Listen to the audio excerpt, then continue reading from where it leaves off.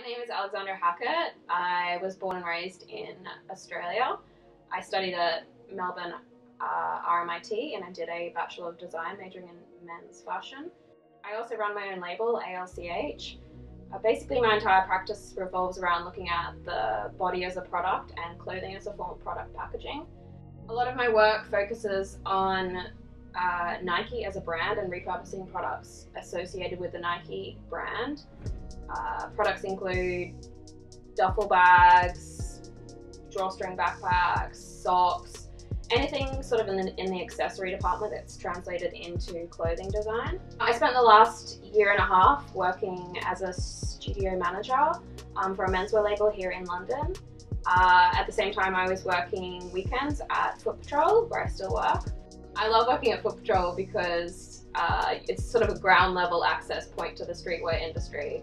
It's based literally in the middle of Soho, so around Footpatrol you've got Supreme, Palace, Pata, all of these stores that are kind of in the same scene, and you get to see all of the different people that interact with these brands, and it's kind of like this base level interaction with all of the consumers that are involved in this industry. One of the releases that I think a lot of people are excited about is upcoming Air Max Day Vapor Max release. It's kind of torn the industry, I think. I think there's people who are super enthusiastic about it and the technology behind it and the future of Nike and their design potential. And then there's a lot of people who are not too sure. They're waiting to see the product in real life.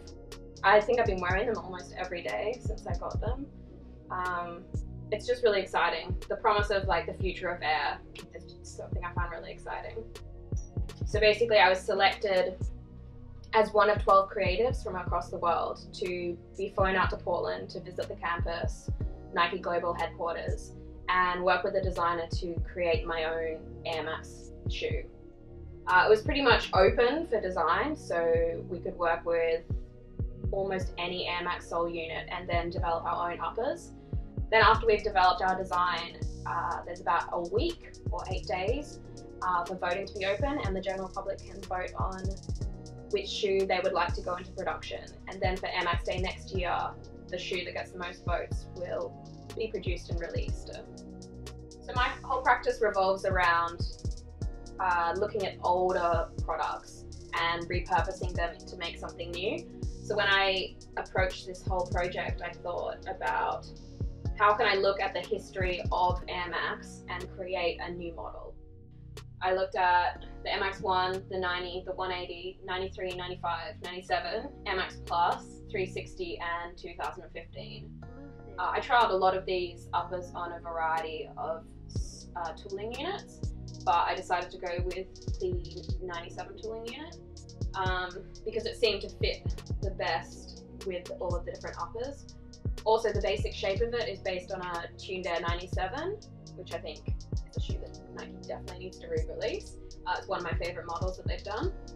And then for the fabrication, I really wanted to look at the different elements that come in a shoe box that are disposable. There's a stuffing, there's also the wrap that comes around it, and then you also get the receipt, and then it goes into a paper bag. And I just thought there was a lot of wastage around sneaker consumption that could be combined into a shoe. So it was kind of like erasing all of that packaging and combining it into the shoe. So I looked at Tyvek as a fabrication, which is a machine washable, super durable paper. And I looked at applying that to the actual shoe. For the colorway, I looked at receipts and specifically a Nike receipt, which is white and black. When you reach the end of a till roll, there's a pink line that comes up to tell you that you need to change the till roll. So when I looked at the different lace colors, I wanted to include that pink option to reference the receipts and the end of a till roll.